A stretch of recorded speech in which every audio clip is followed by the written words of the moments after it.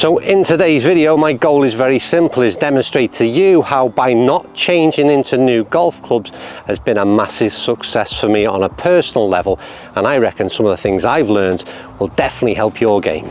And this has nothing to do with the brand that you use, the type of club. I've got zero interest in that, but it is about consistency, and having the same product in your bag over a period of time can be a massive bonus.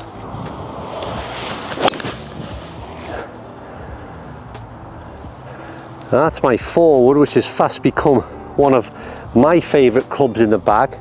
This club has stayed in my bag for the past 8 months, as has every other club that's in there currently, although the irons have been in there slightly longer, and what it's led to is my game improving significantly and certainly becoming a lot more consistent, and I'll explain how and why I think having the same clubs in my bag over that period of time has certainly helped. So first of all, the stability relates to the shaft, and that's because all of the clubs that are in my bag have been custom fit. You know I'm a huge advocate of that. I really don't understand why you wouldn't do it. It's generally no extra cost. So first of all these clubs have been custom fit for my specification. So I've got no excuses. But what it also allows me to do is understand how I can swing with driver, forward, and into the hybrids as well. Forgetting all the gapping at this stage, I'm just really comfortable in each of the shafts. I don't feel like I'm going to try too hard. They suit my swing type, and I've got really confident with each of those.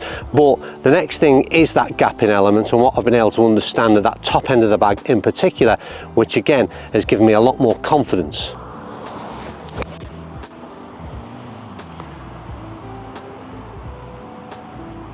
Now into the irons, and the one big deal here is distance control, but certainly management and understanding of those distances. So right throughout the bag now, and I'll go back up to the top end very shortly, but right throughout from the wedges through to my driver, I've got some nice equal and consistent gapping. But what I've been able to do over this last few months, certainly with the irons and mid irons, is understand exactly what full swing on each of them does in terms of yardages. So I've just noticed already in the intro to this video, I've used the word confidence in almost every element I've discussed. But by having that same set of irons and not switching in and out, which I would have done in the past, it's just given me that ability to fully understand what kind of ball flight they provide and what distance each of them offers. And that gapping is hugely important. And that again has allowed me to be much more consistent, but much more confident when I'm stood over an iron shot and I need to deliver.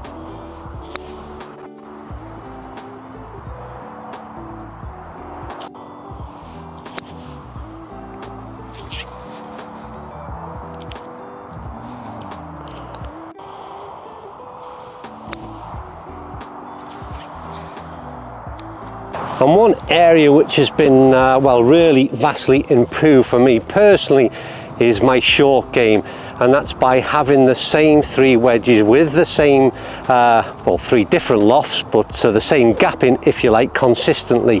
And yet again, it just allows me to continue practicing different type of shots using different lofts, but consistently understanding what each of the clubs does.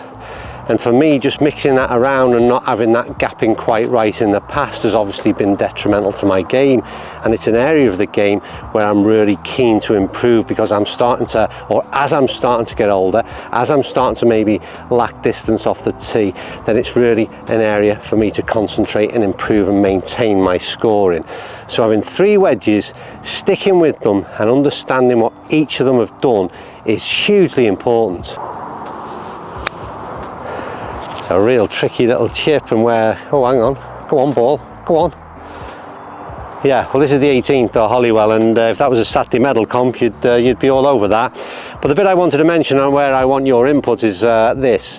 How many times in the past of when things aren't going quite right with your driver, the first thing you do is go and buy a new driver.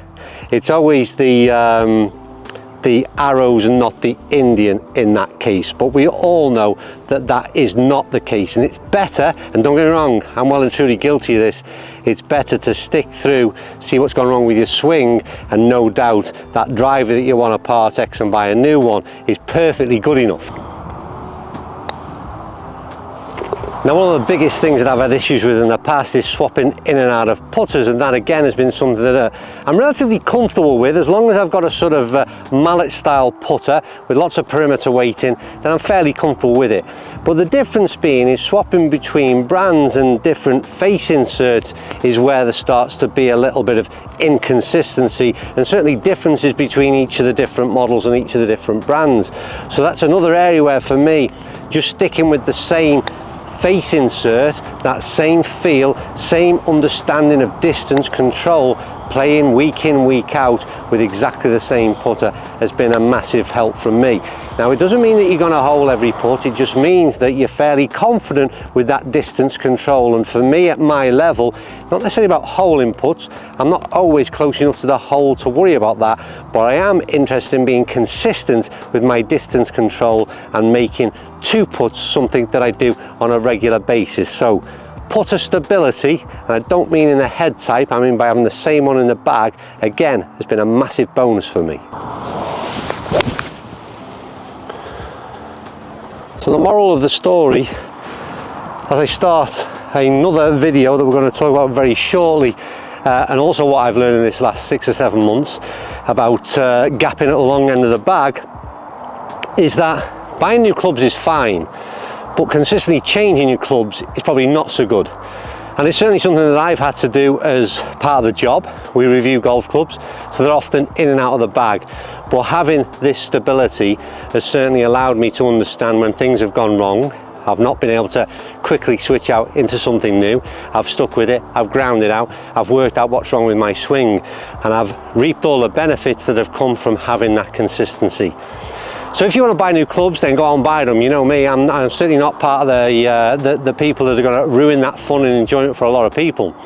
But I think it's also to understand the benefits of consistency and working with what you've got. And like I said, it's not brand specific, it's not age specific, it's just something that you've got confidence in, that you stand over time and time again, and that familiarity breeds confidence. And I'm certainly loving the setup that I've got. And working out what works for me at that top end of the bag has also been hugely important, and that's coming up in the next video. Right, as ever, thanks for watching. Don't forget to tell me, do you swap clubs when things go wrong, yes or no? And I think if you're being honest, the majority of you are going to say yes.